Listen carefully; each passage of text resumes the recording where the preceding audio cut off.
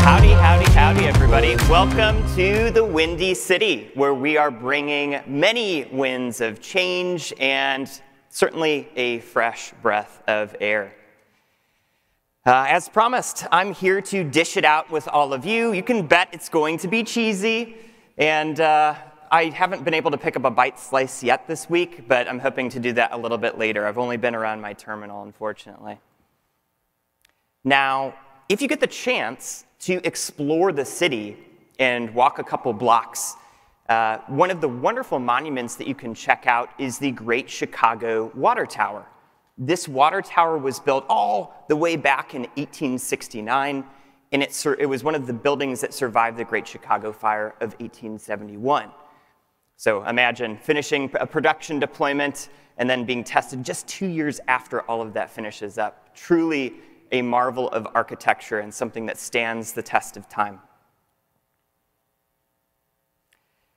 So you might have also heard of this wild guy here.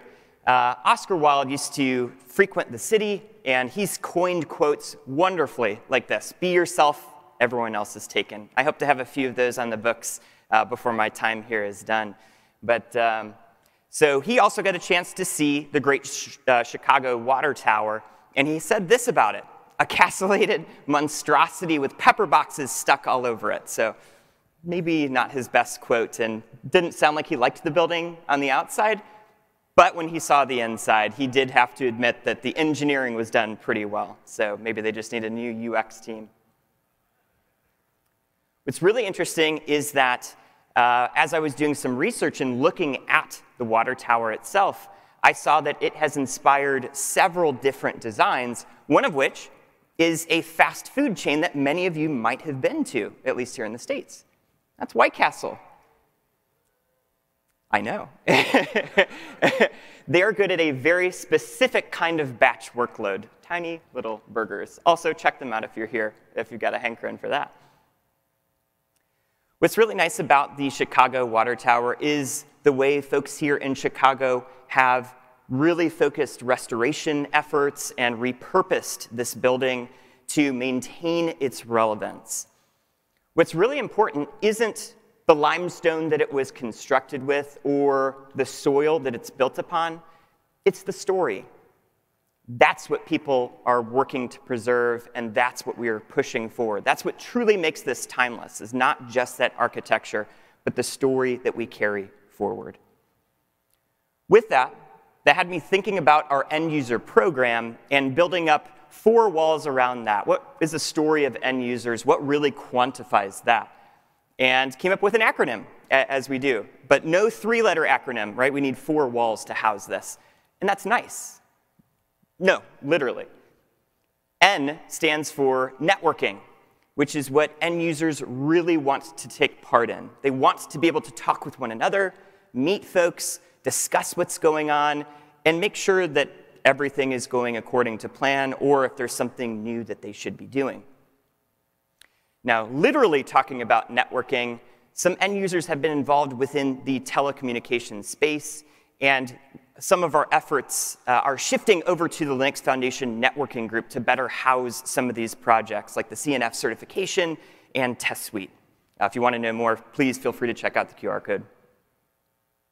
The I in NICE stands for impact. End users want to be able to have an impact both within their cloud-native ecosystem community, as well as interacting with our Technical Oversight Committee, or TOC, our governing board, and with project maintainers directly, which is what you just heard one of our TAB members, Joseph, on stage. We've kicked this off, so our end users finally have a place to gather and get some direction. These folks are going to focus on usability, reliability, performance, and sharing all of that knowledge with all of you. I'm really excited about the reference architecture and hearing what end users are using within all of these spaces, especially generative AI and all of these other problems that we're going to be tackling. We also kicked off a program called Zero to Merge, and that is a 4-week program that teaches folks how to file issues, open up pull requests, and interact with CNCF projects in a meaningful way. One of the questions we get all the time is, where do I get started? How do I make this happen? and we answer all of those questions in this course. Our first cohort had 363 people graduate, and we were just aiming for 100, 150 people to be interested in this program. We were overwhelmed with over 1,000 people that had applied, so we couldn't fit them all in the first class, and we're going to be kicking off another cohort here in spring of 2024. I'm very excited about that. Scan the QR code, come join if you're on the fence about contributing or if you don't know where to begin. The C in our NICE acronym stands for comprehension. We understand that folks have day jobs, and it can be really hard to keep up to date with all the things going on within our ecosystem. We have hundreds of projects, so many, like thousands of communications and conversation threads and other things going on as well. It's really difficult to stay up to date on that and be focused within your day job. So we have things like our Wisdom of Cloud newsletter, where we scour the ecosystem, collect all of the gems, and bring them right to your inbox. Not just on the CNCF site, but across our entire ecosystem. Truly a labor of love. I get excited every time that we get to publish one of these. Last but not least in our NICE acronym is elevation.